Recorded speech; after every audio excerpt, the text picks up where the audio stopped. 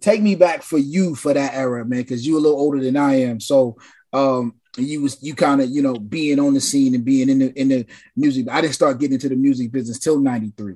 So you got a little bit of familiarity with that era than I do from an industry standpoint. Oh yeah. I mean, my first record in 86, right? So, but I was b-boying and doing all that stuff before that. But I'll take you through 87, since you mentioned 87. All right.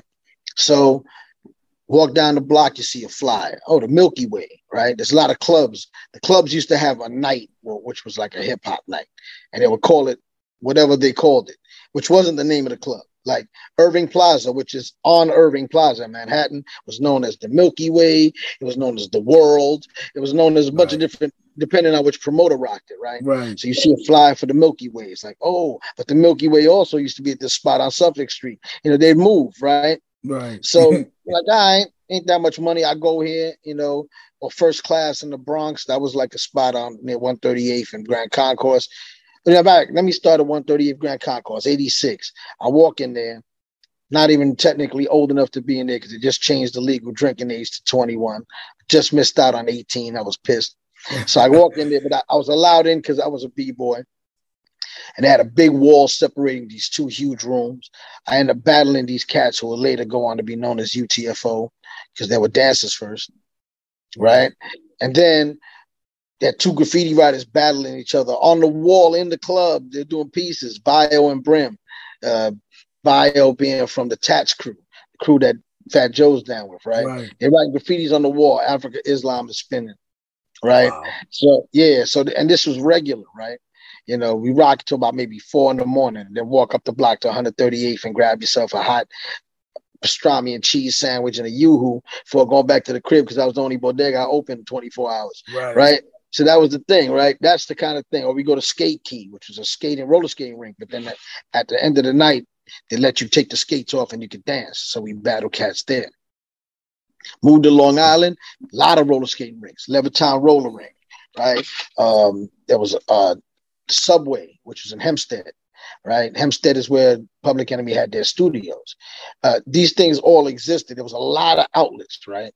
Because, they were trying to slowly build up hip hop. Matter of fact, on Long Island, cats weren't even really playing hip hop in clubs. And to Charlie Brown's older brother, who was my introduction to Brown, his brother Hig, who was one of my mentors, he started little by little playing more and more and more hip hop in these clubs. And he brought the hip hop really to Long Island in that respect because a lot of those were mob run clubs. They wasn't trying to have black people in the clubs. Right, no doubt. And he was black and he played a hip hop record that was commercial enough, like maybe a Run DMC record. And then he pushed it. And before you know it, there was an hour worth of hip hop. And before you know it, there was half the night was hip hop. And he was like really responsible for that, like for real. So those little things, you can see now in hindsight, you can see how incremental the growth was. But I would go to mad different spots. We go to a spot you see like a guest DJ spot by Cut Creator or something like that. And then you hear a cat like Duke of Denmark, who you probably don't even know, but this dude used to kill the set in Manhattan like that. So there was always after hours spots, people that you didn't realize worked with other people. Like Kane was Roxanne Shantae's DJ. Right. So I was the DJ. I was the house DJ for the World at Irving Plaza, and Kid and Play and Shantae came to perform. Shantae opened up for Kid and Play, and Kane didn't have his records because I guess he was riding a train and somebody took him. He was sleeping or something. It wasn't like somebody robbed him while he was awake. I guess he crashed and somebody just yacked his bag, right? So he gets to the spot and like, yo, you got any Shantae records? I'm like, of course I got Shantae records. He's like, I'm gonna need them. I'm like, all right. He got on and he spun for Shantae and he killed it. And then he's like, yo, I got a single. If I come back next week, would you play it? I'm like, yeah, all right. He brings me Raw. So I'm like, I put it in my headphones. I'm like, I don't know. I got to hear it first. It might be whack. Right. Yeah, right. You know what I'm saying? I throw it on. I'm like, I went crazy. I'm like, yo. And back in those days, you could play a record that was unknown and people, if they liked it, they'll dance to it. Now they got to hear it 1,000 times on the radio before they accept it. Facts. Yeah, man, I asked you that, man, because I came in the second wave. I came through the what would be the underground golden era, right? So Right. I came around 98, 99. Well, I really started rhyming in 93, but the Wake Up Show hit, and I was on the Wake Up Show in 94. And then, but my class of MCs were Dilated Peoples and Jurassic 5 and that whole Raucous movement, right? So Talib and Mos Def, and I came from that era, and it was the second wave. So the same experience you had in 87, I would have in 94. Like, you go to Club Unity with my man Bigger B, rest in peace, and you get cats like Mark Love DJing, or J-Rock, or Rhapmatic, or Kilu, and you get all these dudes, or you go to the Fat Beats and you get to see C-Los and all these different dudes that, end up being these, these hip hop giants, but you didn't know it then. Right. And so I was taking DATs to the Wake Up Show, to the Beat, which was a major radio station in LA at the time. No, I know. I'm taking DAT tapes, bro. And so, and they playing DATs. And this is when Sway he ain't Sway, not the Sway now, but the Sway then. Checking Sway. It was just Tech and Sway, you know what I'm saying? Before they had DJ Revolution spinning, they had, a couple different cats. But so what I feel bad for the younger generation now is they don't have those outlets that we had, right? Like, we had, like, you had the outlets you had, and I had the outlets I had. Like, college radio was huge. We should go on college radio tours across the country. You know what I'm saying? And so now it's just try to get it on Spotify, YouTube, Instagram, TikTok, Twitter, and you good to go. But this was an opportunity for us to kind of really meet, you know what I'm saying? Like, and share stories, right? I remember going on my first tour with the Licks and the Beat Nuts, and I'm sitting in the room with Psycho Les and Juju and J-Ro and E Swift and Tash, and these are my childhood idols that I'm getting to swap war stories with, you know what I'm saying? And so, like, that was a vital piece for me as far as hip hop is concerned, man. And I know, like, you probably don't call yourself a historian, man, but you was there at the epicenter of it all, man. So that's why I appreciate you coming through, man. Let me ask you this, man, really quick. What advice would you give your 17-year-old self, man? My 17-year-old self? That's a good question. When I was 17, what was I doing when I was 17? Oh, yeah. I already made 3 albums. And they did well. One of them was Yo Bum Rush the Show. I worked with the Beastie Boys. I did the Kings of Prussia stuff. True Mathematics. You did True Mathematics. Yeah. Yeah, you know what? It's funny, man. I forgot a lot of the stuff I did. But because you just did it. Things came to you, did it. I don't know. I ended up going to the military after being with PE for a while. And I was stationed on the West Coast. I was in Vallejo for a while. I was in San Diego. So I was a Cali dude for a minute. Matter of fact, my 2 oldest daughters were born in San Diego. Oh, word. Okay. Right. I didn't know that. So, I thought you went to the service before PE. Nah, I went after the first 2 albums. There was some, paperwork and logistical issues that I had with them. So I left. I'm quite typical in the music business, though. Right. And I left. I'm like, you know what? Peace. I left, and I went and got my degree, my computer science, electrical engineering degree. Came back, and everybody said the same thing. You leave, you're gonna mess up. And I came back and I just picked up where I left off. I mean, it's what it is, Right. I actually picked up a lot of skills while I was gone, and a little bit of trauma. Right, for sure. But the thing, I don't know, maybe be more patient. Right. We have a habit in the hood when we see something and we think that's it, we will go to grab it like right away. Right. Because we're like, yo, we got to get that. I got to get mine, and that's opportunity. I got to grab it. But not all opportunities are there for you to grab. Sometimes you got to let those slide away.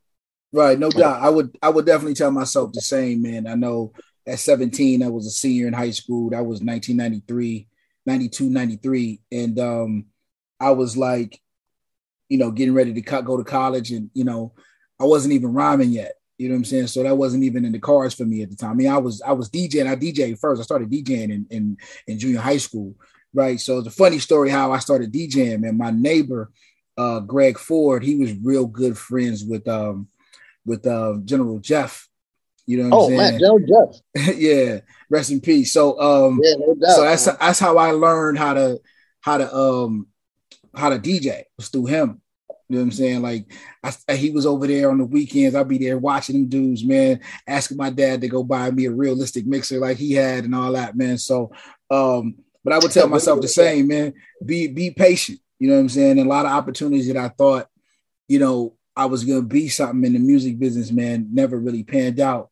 But I'm not mad that they didn't. You know what I'm saying? Because I don't think I'd be where I'm at today and had the life that I have now. And had it not been for some of those setbacks or what I thought was setbacks back then.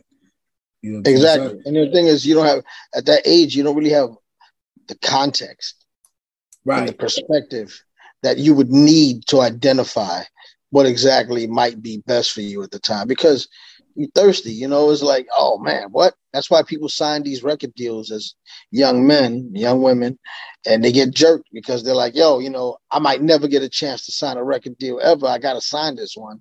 And that Right. record deal is full of, you know, whatever. I mean, my record deal was fine. I took it to a lawyer and all that. I didn't get jerked because of my contract was whack. I got jerked because the dudes that made the contract with me violated the contract. So, Right. you know, Yeah, you that can't. was that was the thing that Russell Simmons told me, man, when I met him trying to get signed at Def Jam back in '04. He was like, I don't want to sign you, bro. You know too much. This is the record business, not the artist business.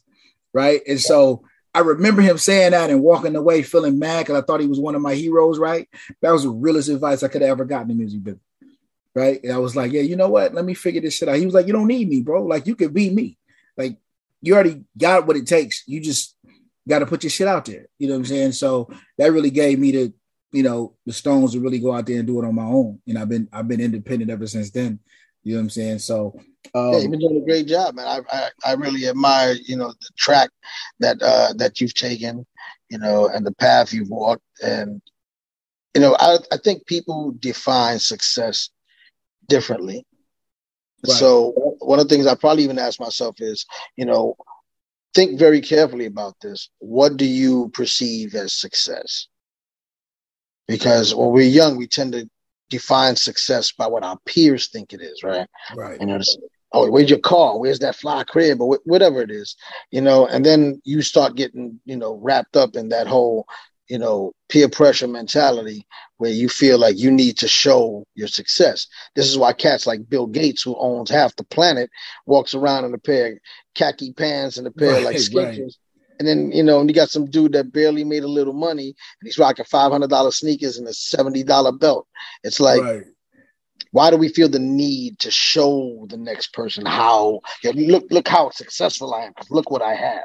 You Right. know, that quiet confidence you have from, you know, from really having a lot of self-love is what's missing from the hood. So what happens is we feel the need to impress people around us because we get a false sense of love, because the word love is also distorted, right? So, Right. you know, my hood shows me love. What does that mean? Is that Right. real love? But they're No. showing you respect because they think you got something they want.